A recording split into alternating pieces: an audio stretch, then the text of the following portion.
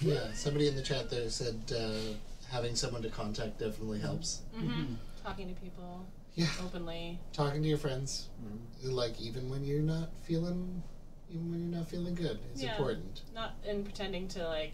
You don't have to pretend to be okay all the time. Yep. You can acknowledge the fact that you're not doing great. And it's also important to acknowledge that there are also phone lines that you can call at any point, where there will be someone to talk to. Yeah. I don't know any of them offhand. I apologize. I imagine the people in the chat, like I don't either, but the chat's got my back. And that's actually another thing too, is that the chat, like the Desert Bus chat and the Loading Ready Run chat, have always been very good about helping people if they need to talk to people. Yeah, they're both very supportive communities. Yeah. We really love that about our chats. I mean, there's usually someone in chat all year round too. Yeah, exactly.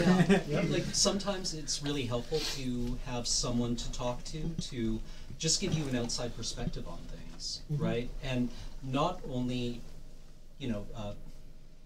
it's not just having somebody else to tell you that maybe what you're thinking is not correct. But sometimes just saying it out loud yourself to somebody else it's important. Is really helpful, because sometimes when you say it out loud, you're like, you realize that maybe your dark thoughts aren't exact. You're having trouble articulating them because you say them and they don't sound right. Yeah. And you say them again and they don't sound right.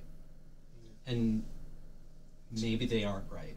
Yeah. Sometimes for me, that's definitely how I can sort of exercise those, because you will just get those thoughts run around your head for minutes, hours, days, etc. But like trying to explain that to somebody else and having to say it out loud helps me understand, like, wait a minute, that's not right though. But it's harder to convince yourself that when it's just inside your head. Yeah, like when it's running around in your mind, kind of unexamined but acknowledged, it's important to pull it out and have a look at it, right? Like once you start to articulate it, then you have to kind of put it into a different context. Yuniwar thankfully confirmed one of my suspicions in the chat. If you're just watching and not reading, as a 911 dispatcher, they say that if you call 911, they will transfer you to a hotline. Yeah. So that's all you need to remember.